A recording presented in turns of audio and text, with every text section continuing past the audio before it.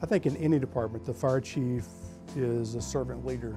If you took the organizational chart and turned it upside down and have the fire chief at the bottom, that's where he or she belongs. My wife took a job in Kansas City, and I told her that I'm not moving until I have a job in the fire department, so applied with Lenexa, and they hired me. When I was a young kid, there was a fire station real close to my house.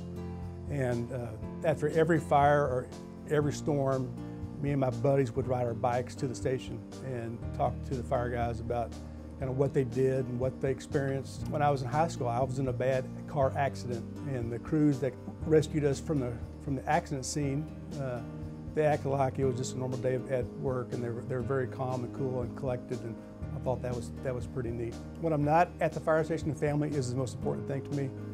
My youngest son plays baseball, and if we're not watching him or traveling around the country playing baseball, Lynn and I are hiking or gardening or going to the lake or doing family things.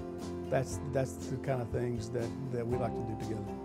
Being a member of the Lenexa Fire Department is a very special thing.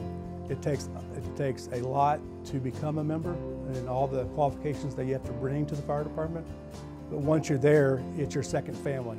It's a place where you go and do very difficult work that's very rewarding. And so when you leave hot, tired, and a little bit bruised, maybe sometimes after a good fire, you go home with a smile on your face.